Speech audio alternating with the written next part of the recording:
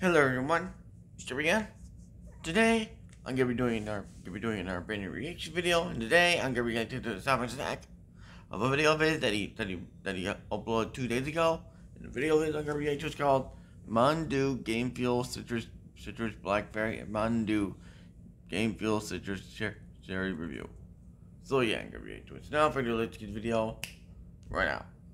And I'm gonna definitely be finding them when I get to find them when I do find them. I'll give it a review in them when I can. So already let's get it right now. Yo! Welcome back to the Southern Snack. Your life is too short to be serious. Now I know my Mountain Dew videos, for whatever reason, never do that well. I don't get it because I'm always on top of finding these. I'm always searching hard and I'm always enthusiastic. This is one of my favorite things to do is Mountain Dew reviews. But hey, we're here. We're trying these. We're excited. This is a moment in history for me. November 4th is the official target date, not release date, but it's when we're supposed to start seeing this really churn out. I've discovered in my area in Virginia, if I go to Gloucester, Virginia, kind of secluded, plenty of things around here, but kind of secluded, things start to happen a little bit earlier. So that's where I'm going to start going. Mountain Dew, if you're listening, please don't stop them from churning out the Dew early because I love early finds. So Citrus Cherry returns with Citrus Blackberry. So the Game Fuel promo is back. They are teaming up with World of Warcraft. Sorry, I'm not a gamer. I should know that it's called World of Warcraft. I was searching for O, but it's in the O. So anyways, let's pose for this thumbnail, right? Let's look here. Okay, so this is it. But I don't know who this guy is, but he's on the Citrus Cherry bottle. Love the caps this time. Really bright yellow, really cool, kind of throwback kind of vibe there. Then you got Citrus Blackberry. Now I'm gonna argue the color seems darker than last year's flavor Mystic Punch. So I don't think it's going to be anything like Mystic Punch. I also think it will remind a lot of people of Pitch Black, but Pitch Black has that distinct grape flavor. There's no grape in this, right? So it's going to be different. We know that. So let's start with this, okay? We don't have to review Citrus Cherry. We've tried it multiple times, but it's part of the tradition. If you don't grab Citrus Cherry, you're just not enjoying the tradition, right? So, smells like berry. So again, blackberry, raspberry dew. Let's try it.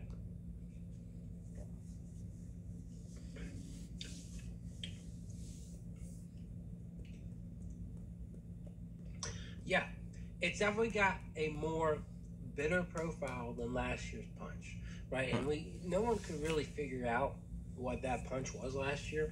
I'd say it was like a mixed berry, right? This is more of that. You get blackberry and raspberry, so it's going to be more bitter than a traditional mixed berry that would have like strawberry or blueberry in there to kind of add some more sweetness. This is not as sweet as that. It's still very good. It's very defined. And of course, it's different than Pitch Black. It's clearly different. I had Pitch Black last week. I can tell you, distinctly different. It's not got grape, so it's not got that type of grape. Has a little bit of like a sourness, not too much, but a little bit. This is just sweet, slightly bitter, maybe expressively bitter, but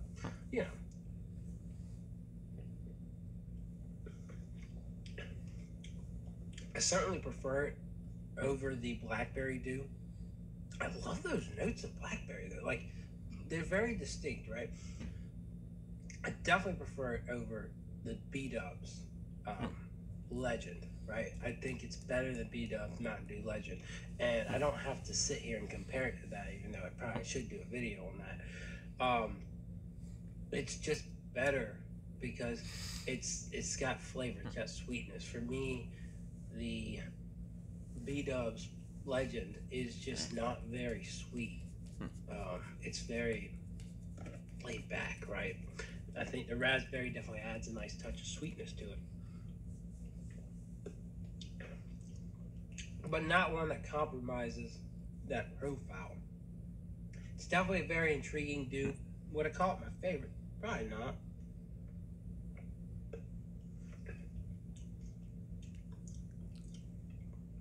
I think what my process is, think about pitch black and you take the grape away. I think that's kind of a good way to describe it. And so it does feel like something's missing. And that's what you would be missing in terms of comparing it to pitch black. But a lot of people won't love this. They will, I promise you.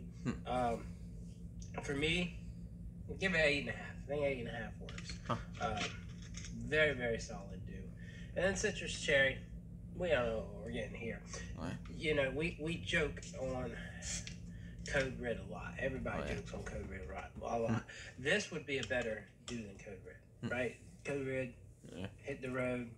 We can see you every now and then. This one, the cherry's just more natural. It's just more enjoyable. And then you got like this splash of orange, right?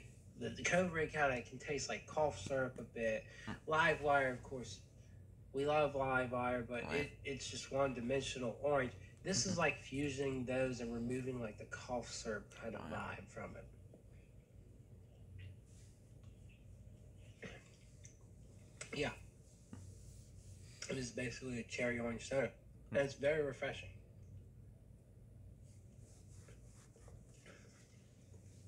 I think if you mix those two together, this one, you get a really interesting, maybe kind of close to blood orange-esque kind of soda.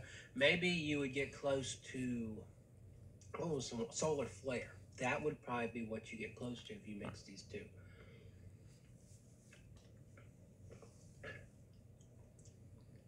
I'm seemingly liking this a lot more than I did last time I've had it. I don't know what's going on. I don't know if it's just fresher for some reason, because these bottlers, they made this stuff and then they got it right out. That could be the case. But something about it's much more refreshing. Kind of gives me like creamsicle vibes in a way. Something there, like it's a cherry orange creamsicle. That's interesting. But it's a fan favorite for a reason. I give it a 9. I give it the edge over. It's still not like quite there with Baja and Pitch Black, but it's up there. So they did a great job on these. No surprises there. Next year, I think we're kind of getting a little bit more laid back attempt from Dew to sell new flavors. Like they're bringing out some new ones and some returning ones, but they're not like slamming people with a whole bunch of different flavors.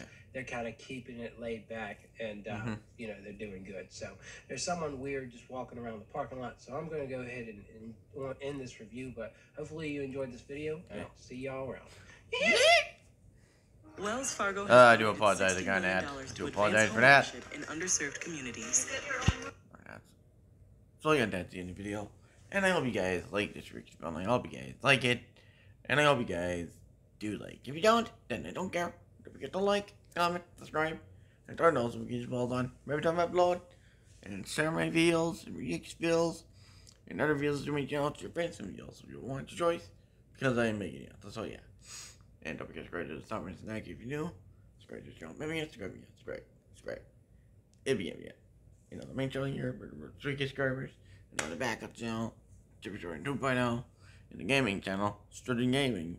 Popping them in the road to 100 subscribers. And so yeah, and that's the end of this React video. And I'll see you all for more banger videos, for more banger content. So I'll see you next time. Super 2.0 signing out. And peace to our legends. And peace out, everyone.